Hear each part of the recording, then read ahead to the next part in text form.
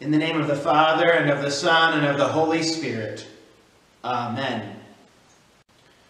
God of all mercy and consolation, come to the help of your people, turning us from our sin to live for you alone. Give us the power of your Holy Spirit, that we may confess our sin, receive your forgiveness, and grow into the fullness of Jesus Christ, our Savior and Lord. Amen. Let us confess our sin in the presence of God and of one another. Most merciful God, we confess that we are captive to sin and cannot free ourselves. We have sinned against you in thought, word, and deed, by what we have done and by what we have left undone. We have not loved you with our whole heart. We have not loved our neighbors as ourselves. For the sake of your Son, Jesus Christ, have mercy on us. Forgive us, renew us, and lead us, so that we may delight in your will and walk in your ways, to the glory of your holy name. Amen. In the mercy of Almighty God, Jesus Christ was given to die for us, and for his sake God forgives us all our sins. As a called and ordained minister of the Church of Christ, and by his authority, I therefore declare to you the entire forgiveness of all your sins. In the name of the Father, and of the Son, and of the Holy Spirit. Amen.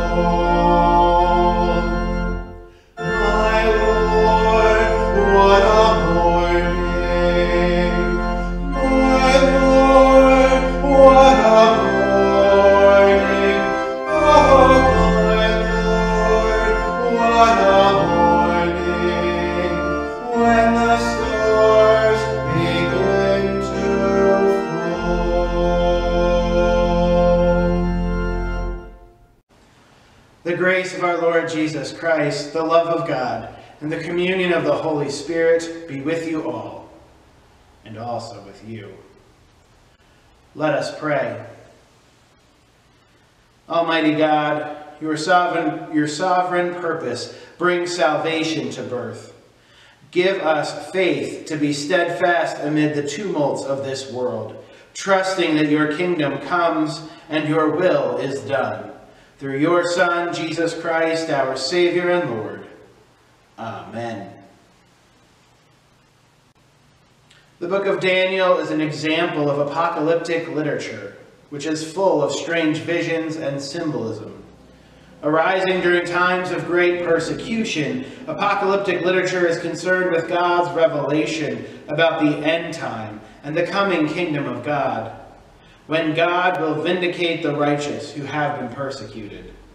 The first reading is from Daniel chapter 12, beginning at the first verse. At that time, Michael, the great prince, the protector of your people, shall arise. There shall be a time of anguish, such has never occurred since nations first came into existence. But at that time your people shall be delivered, everyone who is found written in the book. Many of those who sleep in the dust of the earth shall awake, some to everlasting life, and some to shame and everlasting contempt. Those who are wise shall shine like the brightness of the sky, and those who lead many to righteousness like the stars forever and ever. The word of the Lord. Thanks be to God. Images of worship and sacrifice are used throughout Hebrews to highlight what Christ has uniquely accomplished through his death. Because we have received forgiveness through Christ's death, we live with sincere hearts by trusting in God's promises and encouraging love and good works from each other. The second reading comes from Hebrews chapter 10, beginning at the 11th verse.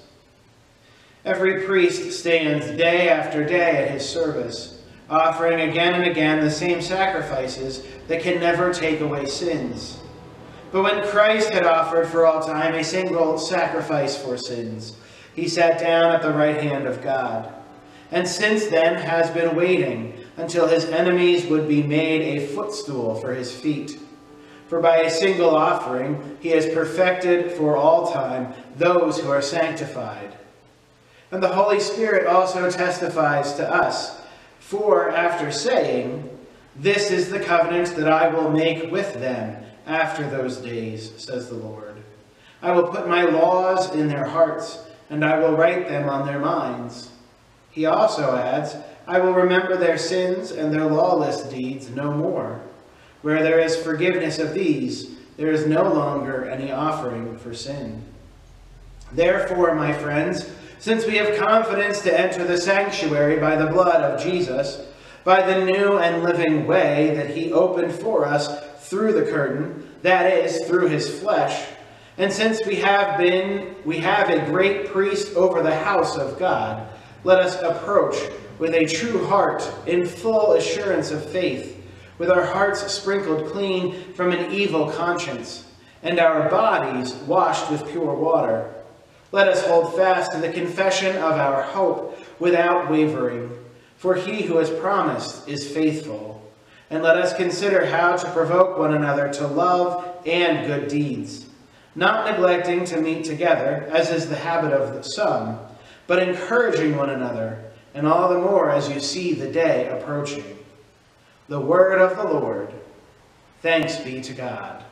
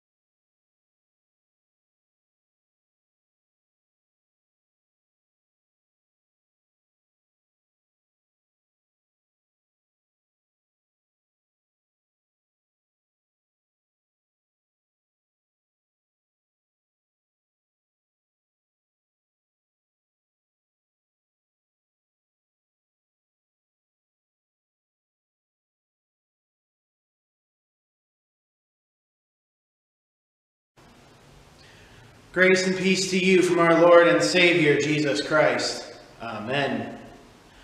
Just like today, back in 1690s, Jamaica was an island paradise. Palm trees in the sand, tropical breezes, beautiful beaches. People of wealth sought it out just like they do now. And many of them built huge mansions at a town called Port Royal.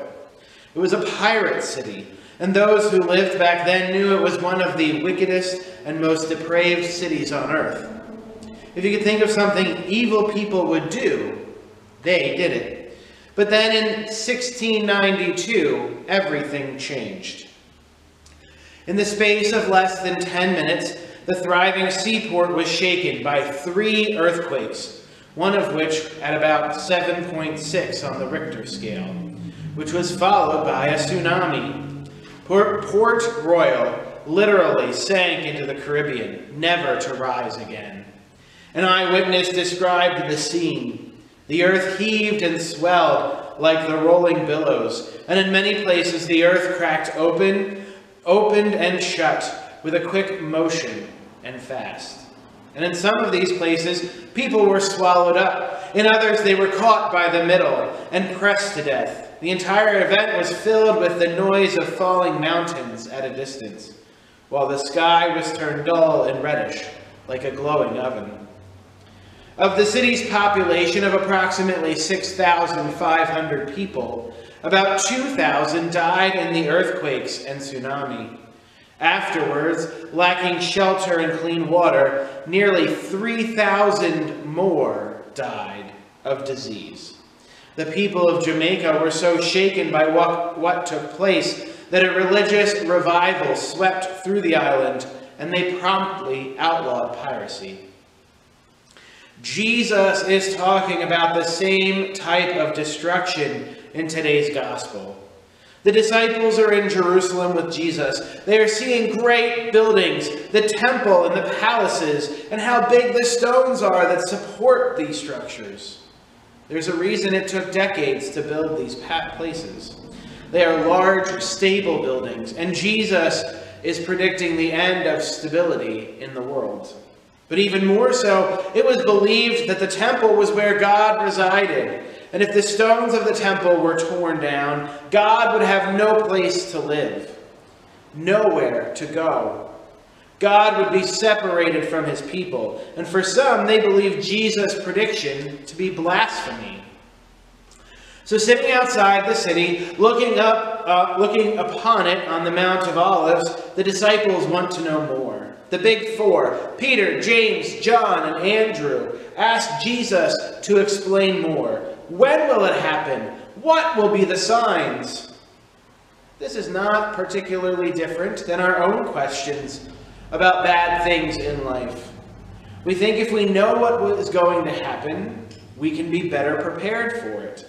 But there is no way to prepare for this total destruction.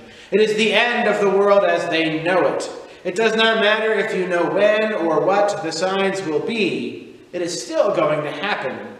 And there are going to be many signs. First of which, people are going to claim to be Jesus. This is a weird thing for Jesus to say because he's sitting right there with them. He is telling them, though, that he is going away.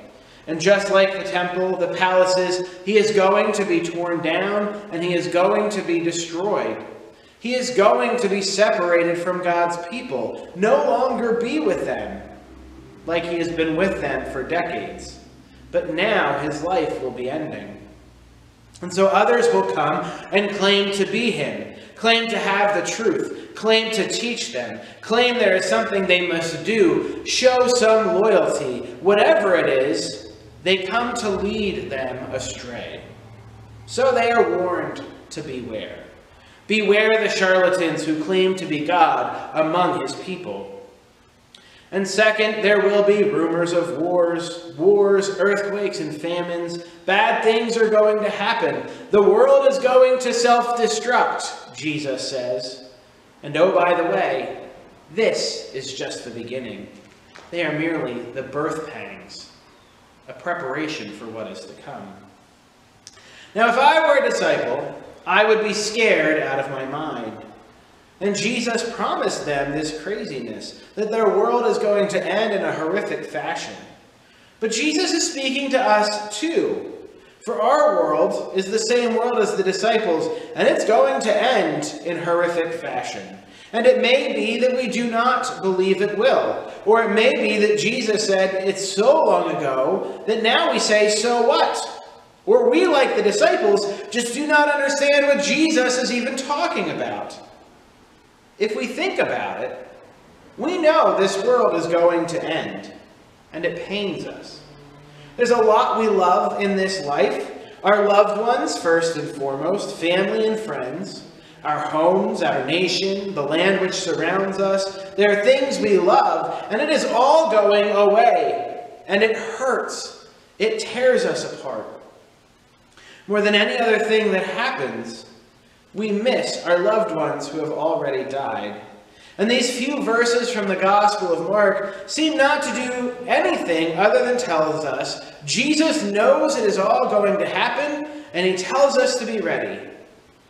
It's hard to live in this world, with the rumors of wars, the earthquakes and the famine, with the fires and the shootings, the tsunamis and cancer, with tornadoes and heart attacks, with blizzards and COVID, with floods and suicide. There's a lot that tears this world apart, that rips it down, that tosses stone from stone, that destroys.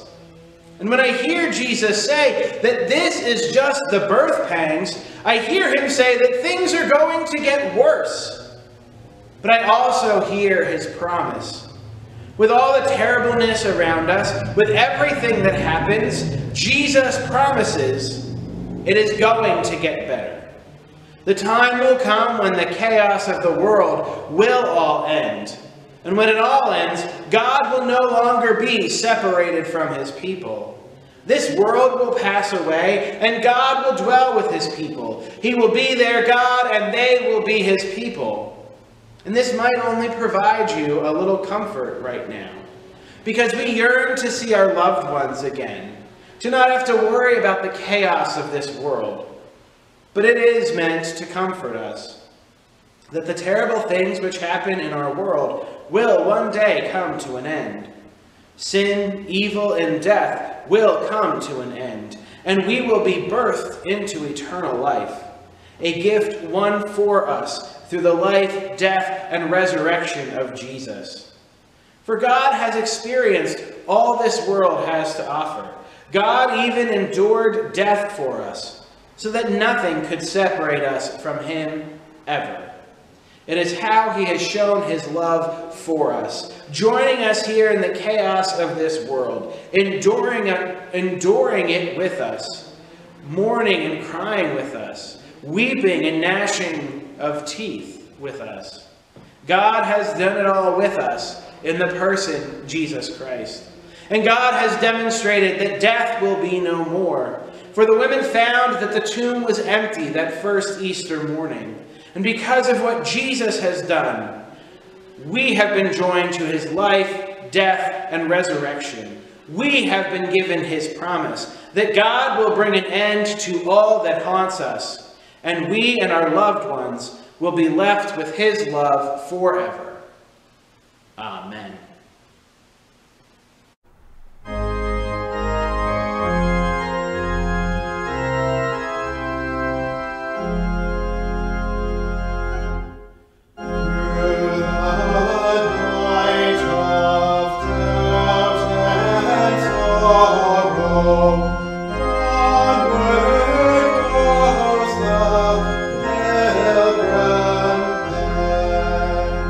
Singing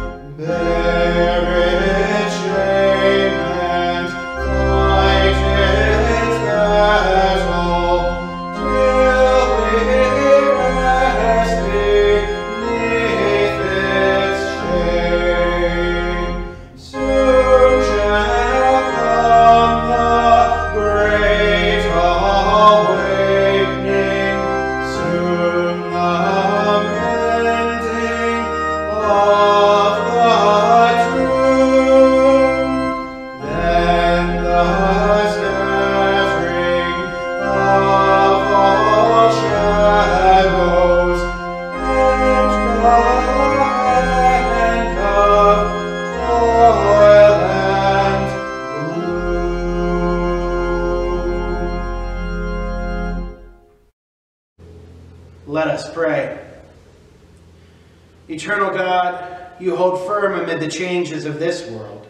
Hear us now as we pray for the church, the world, and everyone in need. God, our Creator, you show us the path of life. Bless faithful people everywhere with humility as they extend compassion to those who have experienced harm in religious spaces. Cultivate healthy congregations that tell of and enact your reconciling love. Lord, in your mercy, hear our prayer. God, our constant, you love our universe from beginning to end. As the seasons change, protect animals that migrate and hibernate. Bring them safely to a sheltered place and a more abundant season. Lord, in your mercy, hear our prayer. God, our ruler, you write your law on human minds and hearts. Give wisdom to all elected leaders and officials to govern with insight and compassion. Make them mindful of the well-being of all people so that your world will flourish. Lord, in your mercy, hear our prayer. God, our healer, you offer comfort and peace to all who call out to you.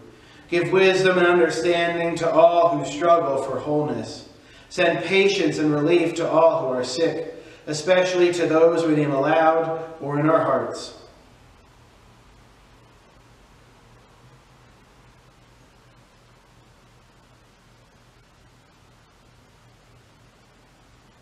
Lord, in your mercy, hear our prayer.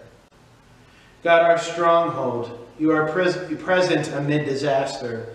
We pray for those affected by natural disasters. Come to the aid of all survivors of earthquakes, famines, floods, hurricanes, and wildfires, and the first responders who supported them. Calm their fear, supply their need, and be the solid ground beneath their feet. Lord, in your mercy, hear our prayer. God, our guide, you are greater than we can imagine. Surround congregations with your expansive inclusion. Be present in the midst of disagreements, differences, and questions. Unite people of diverse viewpoints in the love of Christ. Lord, in your mercy, hear our prayer. God, our beginning and our end, your beloved people shine like the brightness of the sky.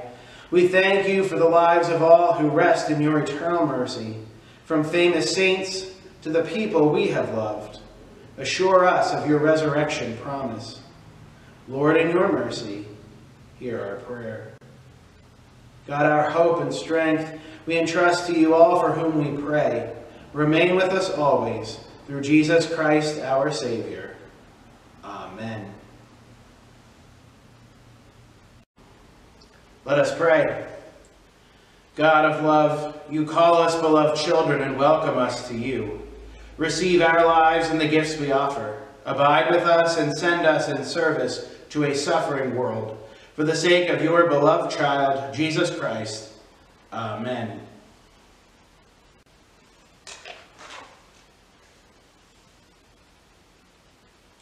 Let us pray. Praise and thanks to you, holy God, for by your word you made all things.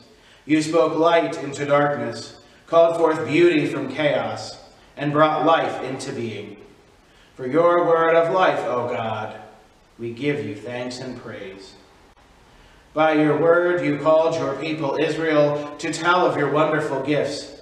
Freedom from captivity, water on the desert journey, a pathway home from exile, wisdom for life with you. For your word of life, O God, we give you thanks and praise. Through Jesus, your word made flesh, you speak to us and call us to witness. Forgiveness through the cross, life to those entombed by death, the way of your self-giving love. For your word of life, O God, we give you thanks and praise. Send your spirit of truth, O God. Rekindle your gifts within us. Renew our faith, increase our hope, and deepen our love for the sake of a world in need. Faithful to your word, O God, draw near to all who call on you. Through Jesus Christ, our Savior and Lord, to whom with you and the Holy Spirit be honor and glory forever.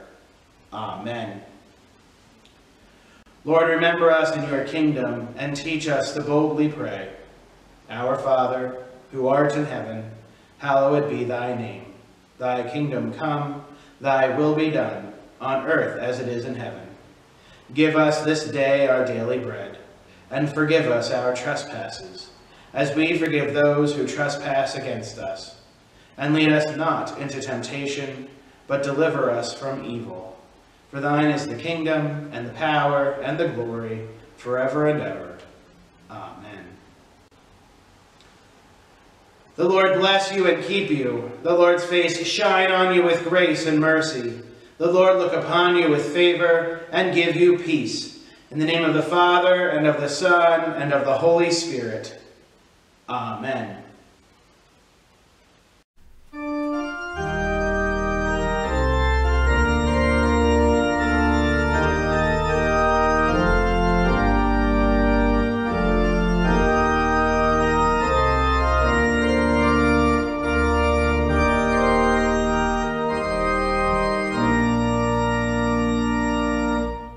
Oh God, beyond all praising, we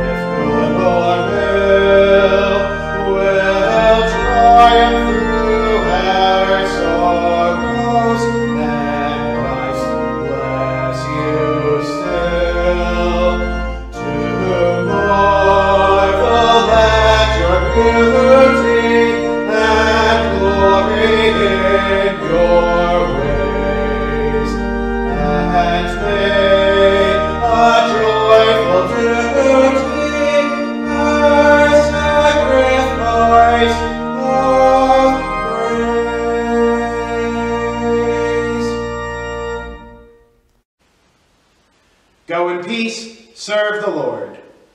Thanks be to God.